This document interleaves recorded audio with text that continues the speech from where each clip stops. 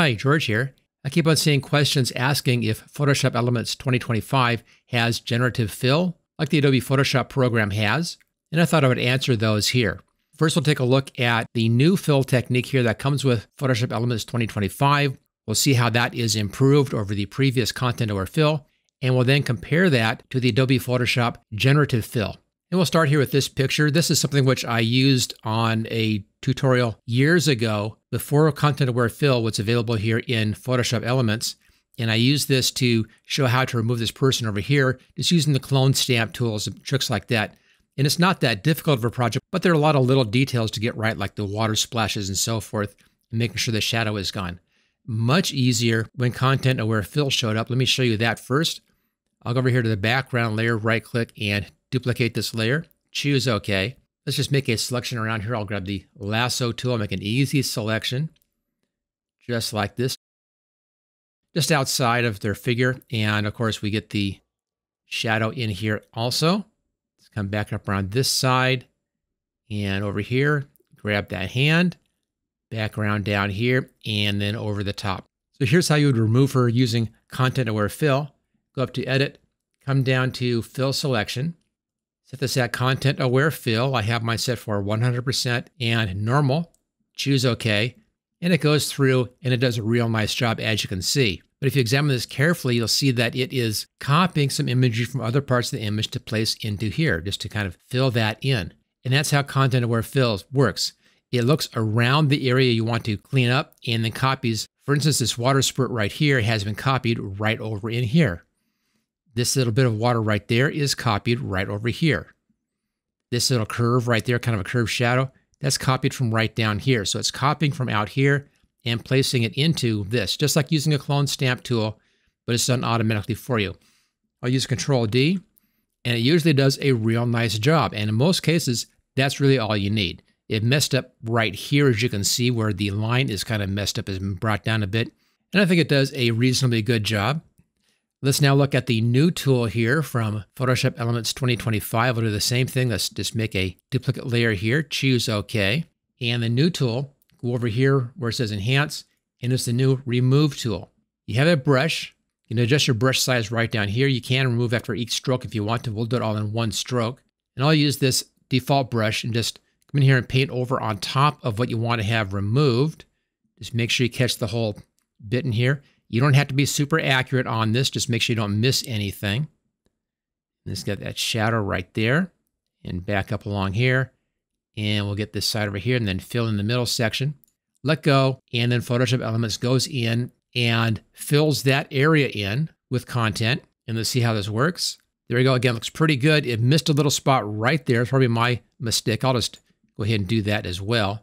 And if you carefully examine this, it's using the exact same technique, the exact same trick as the Content-Aware Fill. It's doing a better job of that.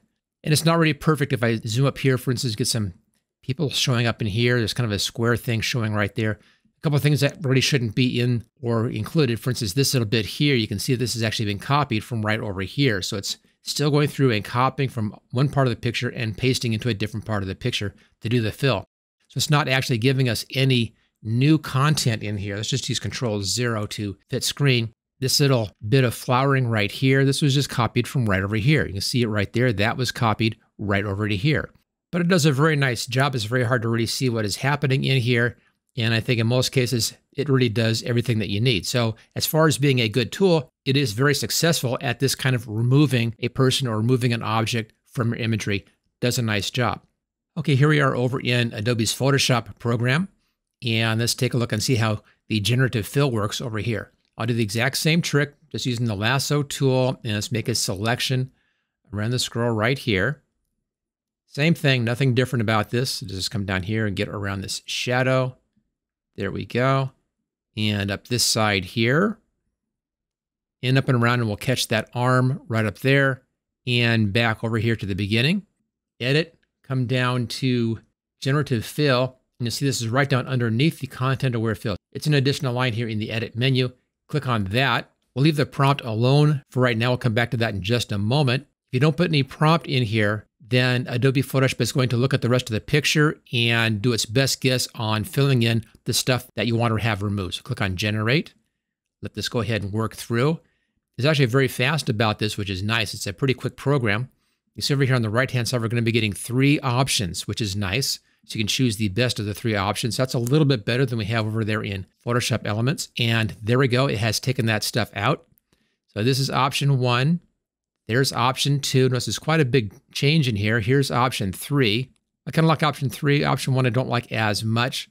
Let's see, we've gained a bit of a hedge over here. In this one, we got some more trees showing back up in there.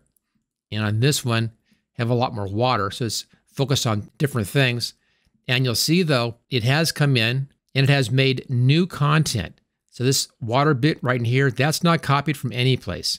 The stuff going on here wasn't copied from any place. Let's look at this option right here. Let's give us a couple of additional little water things. If you check everything else over here, we don't have these water shapes. So this is new water shapes that have been added in here by the Adobe Generative Fill. This corner here on the edge of this hedge, that's not available anyplace else in the photograph. So this is new content that has been generated to fit this picture. And that's the new thing about the AI-powered Generative Fill, is that it comes in and creates new content to fill in the area that you want to. So you don't have any of that copying from one place to another, which can be spotted in an image. It's real clean this way.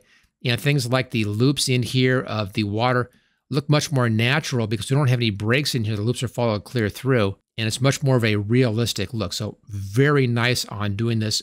Vast improvement over either the content-aware fill or the repair tool, which is also available here in Photoshop. It's right there. So they do have the repair tool as well. Let me show you now the phenomenal stuff that you can do here with the Generative Fill. Say I wasn't happy with these things and I wanted to do something else in here. You have a prompt right here and you can do another generation. Let's just put in here water fountain. Like that. Click on Generate. It'll do the same thing. It will take out the stuff we don't want. And then it's going to be giving us 3 options on water fountains. Brand new content, not available anyplace else in the image. Let's see how this does. There we go. It's added in a water fountain right there and put it into the sidewalk. It's very, very realistic, very natural.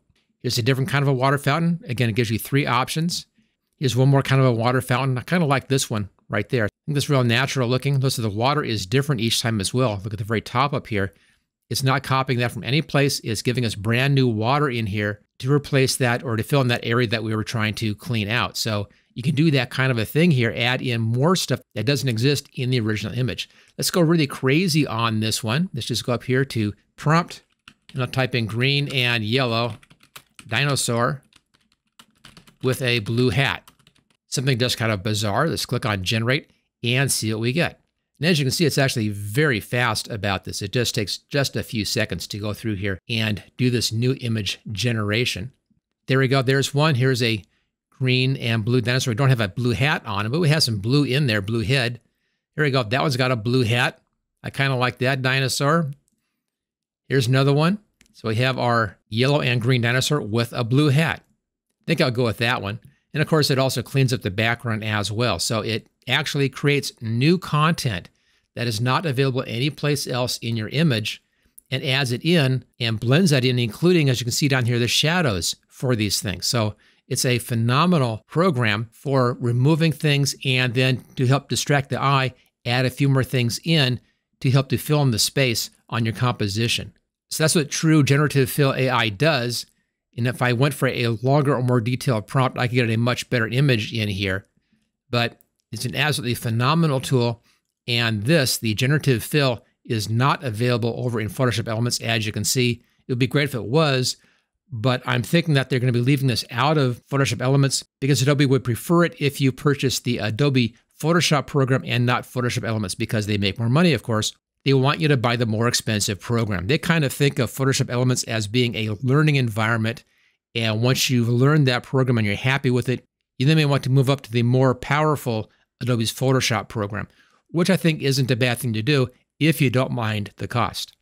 And here we are back in Photoshop Elements again. And even though this new tool over here, the Remove tool, is a real nice tool, a very powerful tool, it doesn't compare with the phenomenal power of the Generative Fill and I'd be very surprised if that ever shows up here in Photoshop Elements. If you want to learn a lot more about how to use Photoshop Elements, I recommend getting my complete training course for Photoshop Elements. I'll put a link for that at the top of the description. Make sure to hit that like button and subscribe if you haven't already done so, and I'll see you next time.